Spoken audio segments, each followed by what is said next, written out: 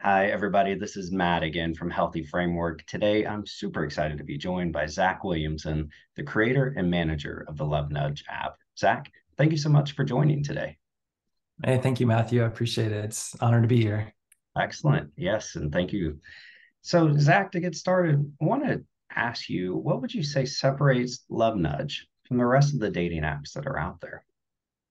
Okay, so that's a great question. Love Nudge is an app that's built to help strengthen relationships by utilizing the principles and the concepts found in the best-selling book, The Five Love Languages by Dr. Gary Chapman. So it's built upon those principles, and those principles are not this book is over 30 years old, and it has continually hit the bestsellers list. You know, it does on Amazon, it ranks super high. It's still 30 years later. Why? Because it works. The concepts work. People have found it helpful. It's not just well marketed. It's not just well positioned. You don't, after 30 years, have those type of sales, which are over 20 million sales, and not have something in that book that is working. And so that's what this app is built on. It's really built on those principles and helps people to not only discover each other's love language, but also links them together so that they can use those love languages to help fill what we call the love tank, that emotional capacity for which somebody feels loved.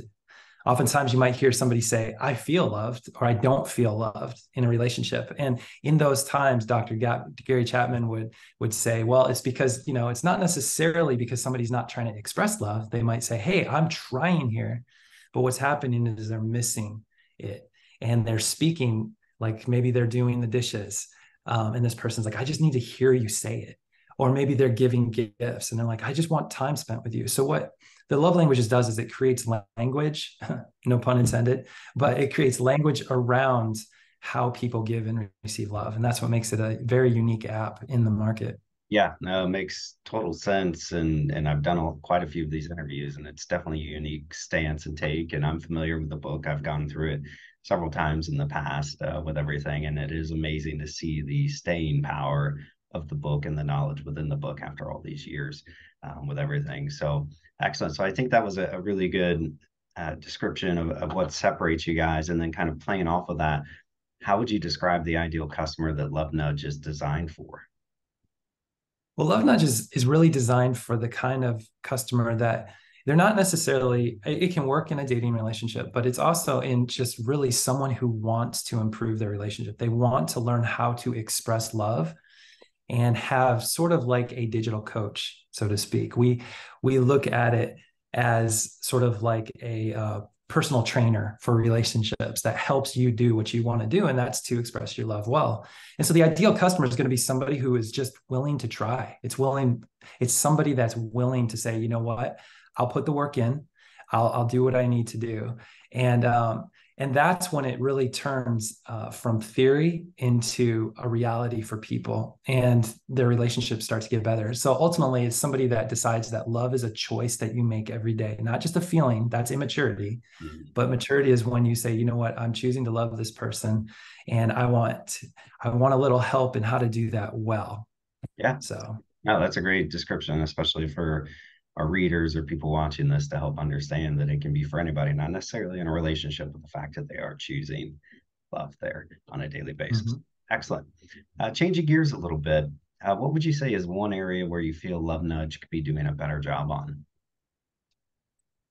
Well, Love Nudge is really based on the attitude and the discipline of the user. So it kind of, like I was saying, like say you download an exercise app. Well, that app isn't going to work for you if you don't work out. It's Right. not going to work out for you. It's not going to put in the work. And so that ideal customer that's willing to put in the work, this app will serve really well because it can track the effort and the improvement that somebody makes. And with what's at stake there, it can really help encourage the kind of discipline that leads to real change in somebody's life. And so I think it does a really good job of that. And one of the things that when we first dove into what could this look like? What could it do? I was reading a book called Triggers by Marshall Goldstein. I think it's Mhm. Goldsmith, Goldstein, something like that.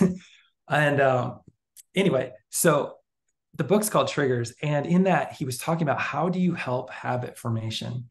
How do you help get people acquainted with that? And when I thought about that, I was, coincidentally working on the Love Languages project. And I thought, you know what? How can we get people going from taking the quiz online, which over at this point, which is astonishing, just since 2010, we've had over 130 million people take that quiz. So it's a widely popular quiz. Yeah. And how can we take people from just taking a quiz and then 2 weeks later, like, what's your love language? I don't know, chocolate. Like, we're not, we want to really begin to reinforce these things so that people can see the benefits and the growth of what they're learning. And so we think the app does a really good job of that.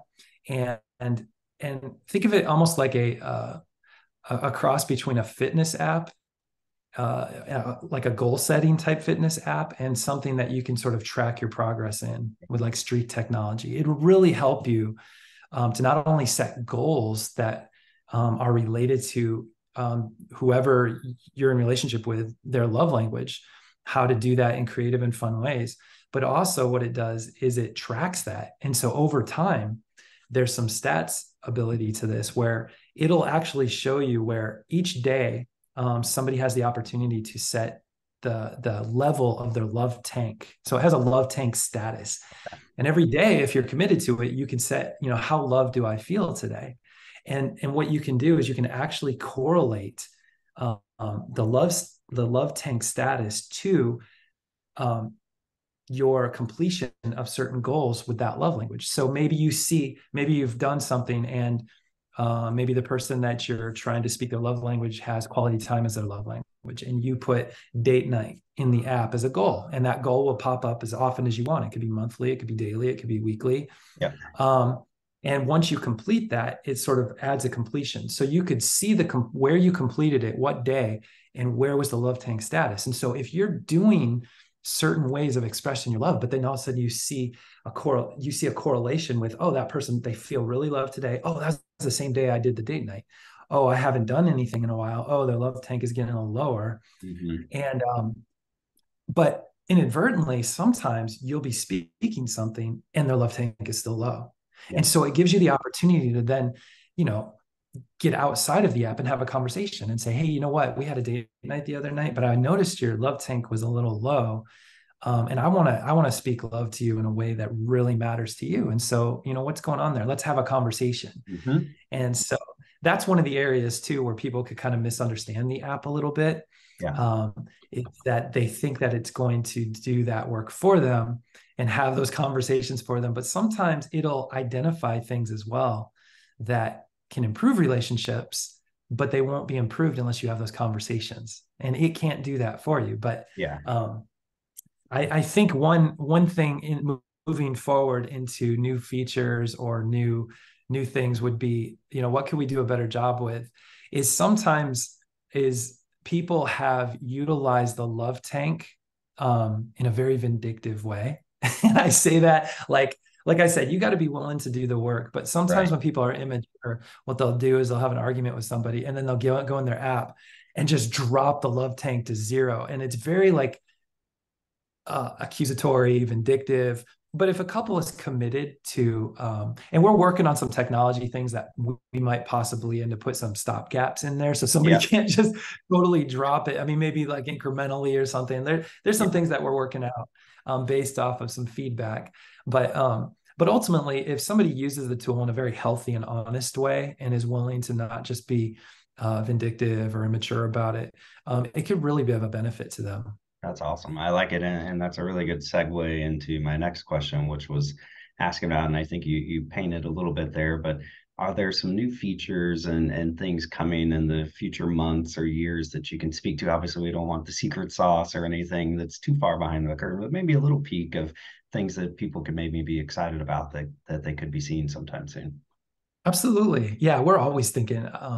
I'm a creative person, so I always have like a lot of different ideas. But some of the areas that we want to expand into are we've had some feedback where people have asked for different relationships outside of a romantic relationship, like family or friends, or they want to be able to add other people. And so that's something that we're looking to try to move towards a little bit, make it a little broader, make it so that you could set goals with family members or Mhm. friends or people that you just want to express love or appreciation to in a way that makes sense to them. And so that's something we're working on. And then another thing that we also envision is, and this kind of coincides with the love language quiz online and the website as well, is we want to move into different language translations. So Mm. currently we only have it in English, but we also want to start like incrementally rolling out some different language translations, probably the first of which would be Spanish, and help people that speak different languages grow closer in their relationships as well. We already have books translated in over 50 languages. So it just makes sense that people that are coming to our website from all over the world, that they'd have the opportunity to also use this app in a Yeah. way that helps them in their relationships. That makes sense. I think the idea of getting the app in more languages just helps increase the reach, but then also the help that the app can provide with Mm-hmm. it. Excellent. So, unless somebody's been under a rock for the last year and a half or so, there's been this little buzz of this small thing called AI technology, and it's being used all over the world in all sorts of different industries and things. So, next question is specific to Love Nudges. Are you guys using AI technology at this time, or are you planning to sometime in the future? We are not currently using it in the app. So the app does not have any AI technology right now. It really just helps the user from a manual standpoint of entry, not only determine their love language. So the love language quiz is embedded in the app and helps them to then link to their partner and better understand the love language of their partner or their significant other. Mhm. And but when it comes to AI, we're always, like I said, we're creative and we're always looking for ways we can improve. We probably, I don't think that we would go into sort of like a genitor, gener, I can't even say it, uh, generative Yeah. AI in terms of it's actually creating or writing things out. But what we might do is utilize it to recognize patterns. So, for example, we could fine tune some of the goal recommendations based off of things where the love tank goes up that are related to certain goals. We could have it sort of read the data a little bit and then help improve the experience and based on the nuances and behavior patterns of the customers that are using it. So, we're not there yet, and it is new. None of that is actually a guarantee that we're going to use it, but it's something that we're exploring, and it's certainly an exciting thing to think about on the horizon. Yeah, no, it makes sense. And I think you just pointed out some great ways AI can be used with you guys. And then my next question I enjoy asking people because it's great to see people in the industry kind of flipping that and looking more dating industry as a whole. But do you see potential concerns related to the use of AI in the dating industry as a whole? Well, I'm not an AI expert yet. So I mean, I've been dabbling a little bit, been reading a lot of articles. I'm still learning. I mean, if people can, blow up the world with it, then maybe they could blow up their relationships. I don't know. But in terms of the industry in general, I think that as an app, I can speak for us. As an app, we're always looking for ways to stay current and to enhance our user experiences and our efficiencies. And to that extent, the development team that I work with, we're a lot of times we're early adopters of things, and so we like to get out there, see how things can be used, but then we decide how to move forward with those. So Yeah. rather than focusing on the threats of AI at this point, we're going to choose to focus more like on the opportunities Yep. of how it can further our personal mission, which is to improve relationships. And so I'm sure there's people in the dating industry that could use that to game the system or in a way that probably isn't super helpful or might even be a little bit evasive, but that's not Mhm. our intention and that's not Yeah. where we want to go Oh, with that's great. AI. Yeah, good feedback. And listen, I think we're all learning at this point in terms of the impact and the good and the bad that comes along with it. So it'll be interesting to see how the industry continues to adapt with everything. Excellent. So last question for you, Zach, is just simply, are there any misconceptions about Love Nudge that you'd like to clear up? Well, kind of like I mentioned earlier, just love nudge is should never be used as a vindictive tool. Hmm. It shouldn't be used in that way. It should really be used by healthy people in a healthy relationship. If a person's relationship is unhealthy, or you're dealing with a narcissist, or you're dealing with some type of dysfunction in a relationship, the app may not work best for you. Yeah. But that's not necessarily a misconception. It's just, hey, can you honestly use it in a way that's Hmm. healthy, productive, and really giving grace to that other person and working with them? So not getting upset if the love tank goes down about, 25% a day, like, Right. what? I'm trying, like literally just saying, having conversations, communicating, learning to talk about those things. So that would be one. But one of the other ones that I think is quite when it comes to the five love languages, a lot of people tend to have this misconception is the love languages are about me. And Hmm. I think that's because a lot of people have taken the quiz and they're like, I know my love language now. Now, everybody, you speak it. And that's true. You can communicate that. But the real power of the love languages is found in not focusing on yourself and directing your attention towards another person. It's saying, wow, my love language might be quality time, but your love language might be words of affirmation. And our propensity with the love language is often to speak our own language. So what we think what Right. makes us feel loved is what we show to other people. And so like if I think quality time makes everyone else feel loved just because it makes me feel loved, then I'm doing quality time for people. And if they're a words of affirmation person, or they're an acts of service person, or receiving gifts, or a physical touch, then I'm totally missing the mark. Right. And so instead of it being about me, it's about learning the love language of someone else and being willing to speak it, even if that doesn't come naturally to me. Sometimes we have to learn, Yeah. there's a lot of people that probably haven't grown up in homes where complimentary words were spoken, or maybe quality time, or even physical touch in the sense of like hugs and care and just, high fives, whatever.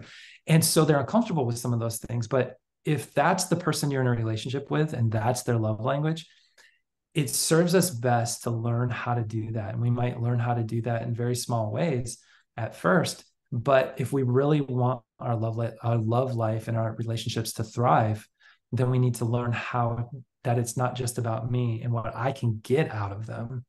I'm not using the love languages to get something. I'm using the love languages to better connect with people. And Yeah. so putting my focus outward is probably one of those biggest misconceptions that people have.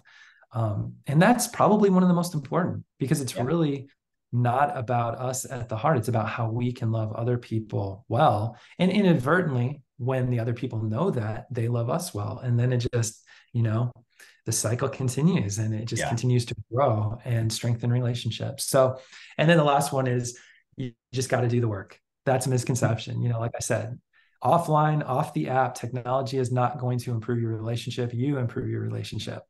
This is just a tool to help you get there. Yeah, I mean, listen, if anybody could invent the gym app that does the work for you, the dating app that does the work for you, I think we'd Come be on. multi-billionaires and out on our yacht or whatever. Uh, so, Exactly. so yeah, no, those That's are the definitely app. If anyone's listening and wants to develop that app, do it right. now. Yeah, call me. Perfect. Excellent. Well, Zach, thank you so much for joining today and for giving us amazing color on Love Nudge and everything. And I think maybe it'd be great another 3 or 6 months to do a check-in and see what the latest is, especially as AI continues to shape things. But we're thankful for your time, excited to see where the future of Love Nudge takes you, and just love how different it is from most of everything else out there and what you're doing. So I think it's a great application out there for the team. Well, thanks, Matthew. I appreciate it. And thank you so much for the opportunity. Yeah, of course. Thank you, Zach. Appreciate it.